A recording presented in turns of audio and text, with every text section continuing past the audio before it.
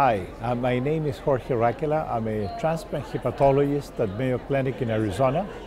I have been working at Mayo Clinic in Arizona for the last 15 years. Prior to that, I was in Rochester for 12 years. During the last 2 years, I have been Associate Director for the Center for Regenerative Medicine in Arizona, and the director of our center is Dr. Andrew Terzic. I would like to tell you a few words about what we're expecting to do in the area of regenerative medicine in Arizona in 2015.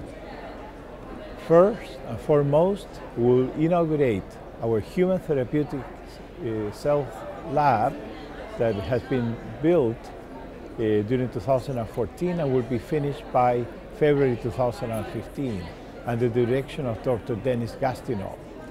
We're looking forward to have the laboratory in place. We'll provide cellular preparations that are needed for bone marrow transplantation program in Arizona. We're performing over 200 bone marrow transplants a year and growing. Also will allow us to develop cell preparations for other indications of cell therapies, like in cardiology, neurology, nephrology, and liver diseases. So this is going to be a major turning point in the area of regenerative medicine in Arizona. The second area that we are developing is establishing a program of trachea transplantation and laryngeal regeneration. This is a pioneer program in the United States, and we'll be establishing it during the year 2015, and we're hoping to take it to our patients as a therapeutic possibility. The third program that we're establishing is the development, in association with Rochester, and the BioTrust program, induced pluripotent stem cells coming from patients with end-stage liver disease.